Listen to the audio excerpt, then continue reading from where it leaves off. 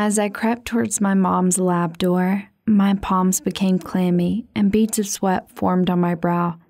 My hands clenched the door and I pushed it open inch by inch until the space was wide enough for me to slide into the lab. My eyes bulged and my jaw dropped when I saw it there. She was my baby sister in a large standing tube which was being filled with liquid. "Mom!"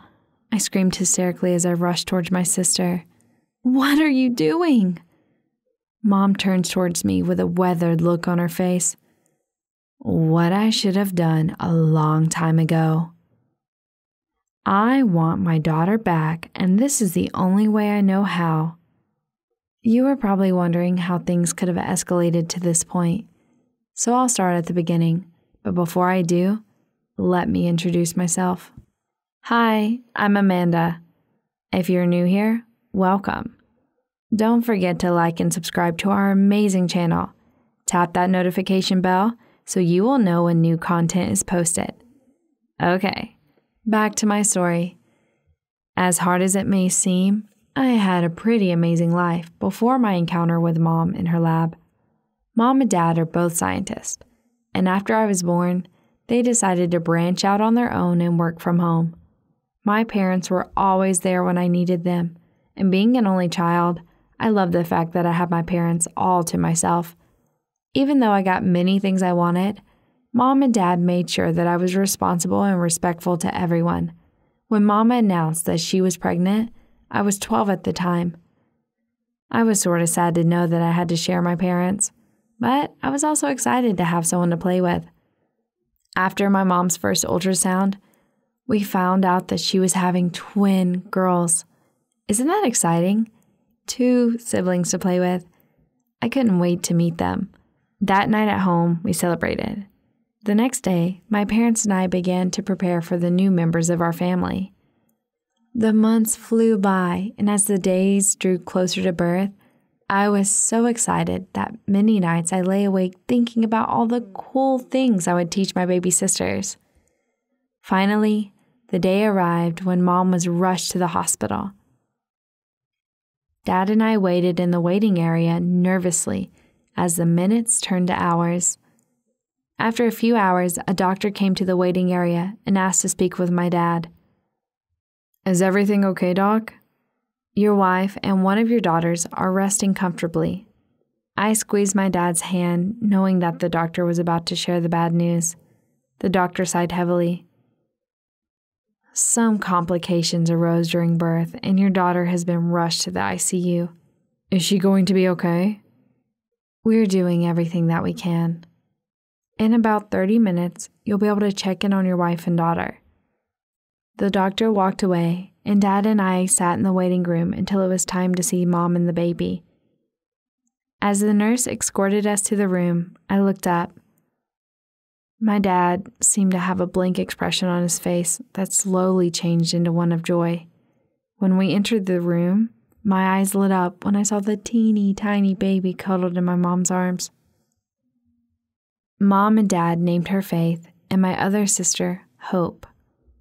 While Mom and Dad spoke, I was fascinated by her 10 tiny fingers and her 10 tiny toes. I guess it was at that moment I decided that as a big sister, it was my duty to protect my little sisters. I couldn't wait to meet Hope. That, however, never came to pass. The next 2 weeks were devastating. Hope never made it past the ICU, and only my parents were allowed to see her. Mom showed me a picture of Hope, and that night I remember bawling my eyes out and praying that she would be okay. But it wasn't meant to be. She passed away a few days later. When Mom and Faith were released, my parents organized a farewell service. From that day on, my family was not the same. The days following Hope's death was an adjustment for everyone. At 13, I understood that Mom needed to take care of the baby, but I was also hurt that Mom never found time to do anything with me anymore. It had been 9 months since Faith had been home, and Mom still acted like she was a newborn. Over the past few months, tensions grew between Mom and Dad, and they had been arguing a lot. It wasn't like them, and every time I asked Dad about it, he smiled and said everything was going to be okay, and that sometimes parents argue. The thing was, my parents never argued before, and I didn't think that things were going to get better. One afternoon, I found Dad sitting at the kitchen table with his fingers wrapped around a cup of coffee, gazing into the distance. "Dad, is everything okay?" Dad plastered a fake smile on his face and turned to me. "Hey, Pumpkin, I'm fine. Just working on something in the new lab." I didn't believe Dad. The way my life has changed drastically over the past few months, I knew that things were about to get much worse before it became better. The much worse came later on in the week when Dad told me that he was moving out. He gave me a phone and told me to call him if I needed him. I hugged him tightly and begged him to stay. He said that he needed time away to figure things out, but he would come and visit Faith and I as often as he could. With Dad gone, Mom became obsessed with a secret project that she was working on in her lab. I was no longer allowed to enter the lab. Anything Mom wanted needed to be placed by the door. Without Dad, I stepped up to become Faith's other parent.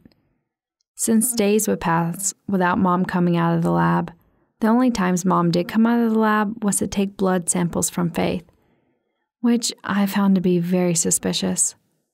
What could Mom be working on that she needed Faith's blood? After a few days of Mom taking blood samples, I called Dad and told him what was going on. He had not been able to visit us as often as he wanted because he had gotten a new contract. I thought that calling him would fix things, but I definitely made things worse. When Dad got to the house, he opened the lab door with his key and confronted Mom about what I told him. I held Faith as I listened to what he was saying by the door of the lab. He told Mom that if she did not stop her madness and started treating us right, that he was going to file for custody of his kids. After that, Mom and Dad's arguments were harsh whispers, and I couldn't make out what they were saying. I didn't want to leave Mom, but I wanted Dad to spend more time with us. I read somewhere that some women have postpartum depression after birth, and Mom also lost a daughter, which made things worse for her. I didn't want Mom to lose faith in me, but I also became afraid of what Mom was doing to Faith. That night, Dad spent the night, but he left early the next morning. The next 2 weeks, things seemed to be looking up. Mom and I actually started talking again, and things seemed to be turning around for the better. But boy, I was wrong. I woke up one morning to an extremely quiet house. After looking throughout the house, I realized that both Mom and Faith were in the lab. I turned the knob on the door of the lab, and my heart stopped when I realized it was locked. What could a 13-year-old do? If I called Dad, he would take away Faith and I. If I called the police, they would take away Mom. If we stayed, I'm not sure what kind of experiments Mom would continue on Faith. I was confused and overwhelmed, so I did absolutely nothing and hoped that Mom and Faith would come out of the lab soon. Over the next few days, I hardly saw Mom or Faith. I felt as though something was slowly crushing my breath. I had never felt so alone in my life. I weighed my options once more and realized that I needed to help Faith. I remembered my promise to my sisters to protect them no matter what. Even if it was from Mom, I needed to get into the lab, so I had to wait for Mom. The next few hours, I lurked around the lab door like a fat kid lurking around desserts. Finally, I heard the lab door open. I pressed against the wall of the hiding spot as Mom peeked out of the lab before she scurried to the kitchen. I bolted towards the lab door and placed a rubber doorstep at the bottom of the door. Just as I was about to enter, I heard Mom coming back, and I dove into my hiding place and waited. As soon as Mom entered the lab, I knew I needed to move swiftly. It was now or never.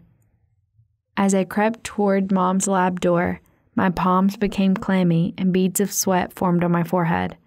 My hands clenched the door handle as I pushed open the door inch by inch until I was able to slide into the lab. My eyes bulged and my jaw dropped when I saw it. There was my baby sister in a large standing being filled with liquid. "Mom!" I screamed hysterically as I rushed toward my sister. "What are you doing?" Mom turned to me with a weathered look on her face. "What I should have done a long time ago. I want my daughter back, and this is the only way I know how." "If you don't stop, I'm going to call Dad," I yelled as I backed up towards the door. Before I knew what was happening, Mom attacked me and was trying to tie me to her metal lab table with one of her plastic tubes. As I looked at Faith in the tube, I knew it wouldn't be long before the two were completely filled. I had to think quickly. I looked towards the door and yelled at Dad. That was all it took for Mom to be distracted. I used those 2 seconds to kick hard at Mom's face. She stumbled backwards and fell against a cabinet against the wall. I scrambled to my feet and ran towards the machine. I slammed my hands on every button until the tubes opened. "No!" Mom screeched behind me. I grabbed Faith as Mom slid in, who was trying to get to us. I was barely able to make it out of the lab. I grabbed my phone on the kitchen counter and bolted out the kitchen door. After a few minutes of running, I found a group of abandoned houses and called Dad. I told him what happened. He told me to stay where I was and that he was on his way. I had never been so scared in my life. When Dad found us, I was still shaking, and I threw my arms around his neck and cried. That night, we spent it at Dad's, but I wasn't able to sleep. Every time I closed my eyes, I saw Mom's face contorted in anger as she launched herself at me. I thought that maybe if I drank some warm milk, I would be able to sleep. That decision changed my life forever. As I was about to turn on the light, I noticed Dad was walking out of his lab. Why was Dad up so late? I wondered. I snuck into the lab to see what Dad was working on, and what my eyes gazed upon shook me to my very core. As I surveyed the lab, my eyes grew wide as I couldn't believe what I saw. There were many versions of Faith in tubes, as well as many versions of myself. I walked closer and noticed that the tuple versions were deformed. I glimpsed a file on the desk and searched through the file in my dad's handwriting. His notes read, "Subjects 124 and 165 are safe at my home." I continued reading through the file. On the day that my mom and Faith were discharged from the hospital, our family got into a car accident. A drunk driver ran the red light, and Faith and I were killed. All this time, the testing secrecy, both Mom and Dad were working on it together. "Amanda?" Dad's voice came from behind me. How could I face him? Was I just a test subject to him? Did he even see me as his daughter? I felt his arm squeeze my shoulders gently as tears streamed down my face. "You weren't supposed to see that." He turned me around to face him and hugged me tightly. Next, he walked us to the kitchen where he sat facing me as he tried to explain what I just saw. Dad said, after losing Faith, they couldn't bear to lose their other children as well. He continued by saying they were successfully able to clone me and Faith. However, they were never able to successfully clone Hope. Dad said he tried to get Mom to stop, but she refused to give up on Hope. But how do I still have memories? Why aren't there any crashes? Well, your mom and I didn't want you to have memories of the crash, so we removed those and added memories to Hope's funeral. Those were the only memories that were altered. So what now? Well, now you go to bed and figure out the rest tomorrow. As I sat in bed, I couldn't wrap my head around everything. Dad just confessed to me. Now that I know he is going to wipe my memories of me finding out, should I run away or should I hope for the best? What would you do if you found out you were a clone? Leave your answers in the comments. I could hardly contain my excitement as I waited outside the school for my mom to pick me up. My friends were all excited for me too. "I can't believe you're finally going to see your mom." I know, she's only been away a year, but it seems like forever. I know, right? I'm so happy. I really missed her. Yeah, I know you've spoken to her every day, but it's not the same as having your mom there, is it? I can't imagine how I'd feel if my mom had to go away for a year. Anyway, she's back now in a few minutes. You'll get to see her. I looked down the road trying to see if I could see her car coming. My stomach had butterflies, and my heart was beating like mad. Come on, Mom, hurry up. Suddenly, this random woman walked up to me, put her arms around me, and gave me a big hug. Hello, darling. Who are you? What do you mean? Who am I? I'm your mom. My mouth fell open in shock. It was definitely my mom's voice. I would recognize that anywhere. But this woman looked nothing like my mom. I could hear my friends snickering and whispering to each other. God, she looks crazy. Have you seen how much plastic surgery she's had? I know, she looks so fake. Why would she do that to herself? She looks so weird. My friends were right. My mom was unrecognizable. I was so embarrassed. I couldn't believe that she would have had all this work done to herself. But before I go on, make sure you like and subscribe and hit that notification bell to make sure you don't end up with a psycho mom like mine. I just wanted to get out of there as quickly as possible, so I pushed my mom into the car and jumped in beside her. I tried to block out the sounds of my friends and everyone else laughing, but it was impossible. As soon as we pulled away from the school gates, I started laying into my mom. What have you done to yourself? What do you mean? Are you serious? You've completely changed your appearance. I didn't even know you were my mom. Oh, don't be so dramatic, Marcia. Sure, I've had a bit of work done, but I'm only trying to maintain my looks. You've got to be joking. Have you looked in the mirror? You're over-exaggerating. No, I'm not. All my friends could tell what you've done. Oh, God, it's so embarrassing. I just don't understand why you would want to do it. Because I want to look young. No one wants to look old and wrinkly, do they? But you've gone too far. Sure, an odd facial here and there and some good face cream, that's normal. But what you've done is far from normal. Well, I think I look good. We drove the rest of the way home in complete silence. So much for the happy reunion I was looking forward to. As soon as we got home, I ran into the house, pushing past my dad on the way, and stormed up to my room. Marcia, what's the matter? What's going on? I tried to ignore my dad, but he wouldn't let it go. Come on, Marcia. Come back down and talk about whatever it is that's bothering you. I went back down the stairs and told my dad what I was angry about. It's her. Who? Mom. Why? What's wrong with Mom? Have you two had a fight? Just look at her. Don't tell me you haven't noticed what she's done to herself. I think she looks great. You're kidding me, aren't you? It's like she went abroad and came back a different person. No, I'm serious. I don't think your mom has ever looked better. I couldn't believe that my dad was happy with the way she looked. You're probably just happy because she's got big boobs.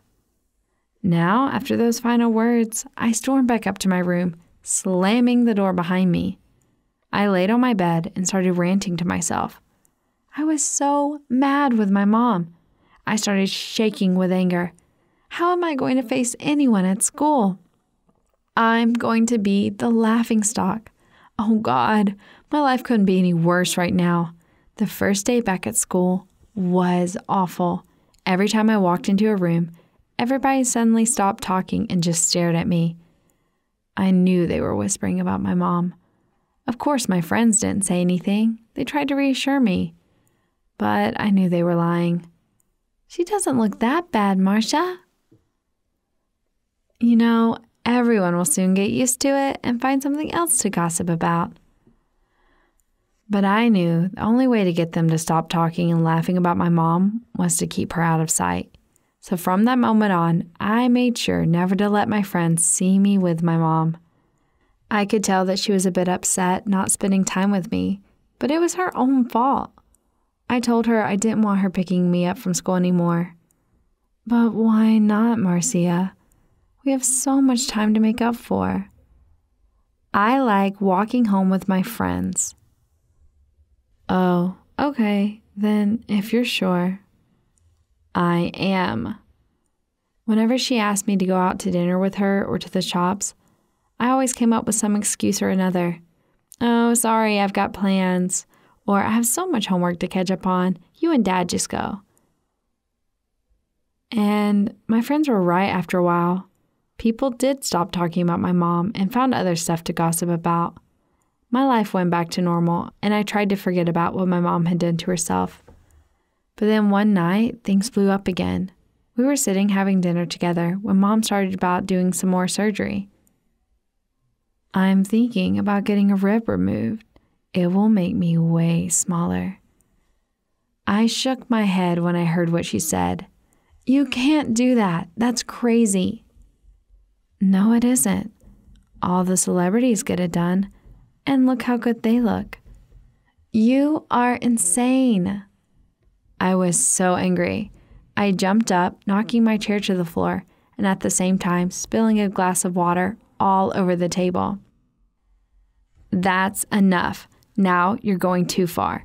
I'm not going to let you do this to yourself. What do you mean? You're not going to let me? I can do whatever I want. You can't do this. It's the most stupid idea I've ever heard. Marcia, I am having the surgery done, whether you like it or not. You make me so mad. I can't talk to you about this anymore. I stormed out of the room and upstairs to my bedroom. As I lay on my bed, I couldn't stop thinking about what my mom was planning to do. I have to find a way to get her to stop doing all these crazy things to herself. Suddenly, it was like a light bulb had gone off in my head. I knew what I had to do. I decided I would devise a plan to trick my mom into not doing any more crazy surgeries or injecting anything into herself. I started searching through the internet and finally found what I was looking for. It was an advert for a company that hired out actors for any role you wanted them to perform. I contacted them and organized for someone to play a fake doctor. Then I found an office space to hire for a day. Once it was all set up, I told my mom all about it. Mom, you know what? I owe you an apology. I apologize for trying to stop you from getting the surgery. I thought about it and you're right. It's your body and you can do what you want with it. I am so happy to hear you say that, Marcia. I don't like fighting with you all the time. Well, we're not going to fight anymore. In fact, I've even done some research and I found the best doctor to perform your surgery. Wow, that's great. Thank you, darling. And that's not all. I've set up an appointment with him and I'm going to come with you for it. Oh, darling, you've made me so happy.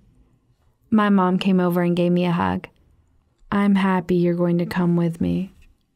When the morning of my mom's appointment arrived, we set off in our car for a short drive into town. His office was on the corner opposite the post office.